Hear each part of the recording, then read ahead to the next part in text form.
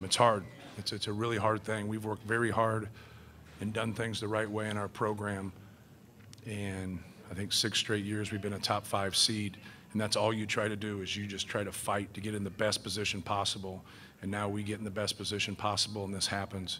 And obviously it hurts. It hurts bad. And but with that being said, I don't want to take anything away from them. They earned it.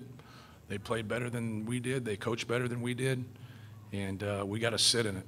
We got to face it. We got to deal with it, and we got to come back stronger. But that'll take some time. That'll take some time. These guys have been fabulous. Our players, it's a joy to be around them. These guys all love it. They work hard. They're good dudes. We don't have problems like a lot of other people have problems. We've worked our asses off to get the right people on our team. And it's just unfortunate. It's really unfortunate.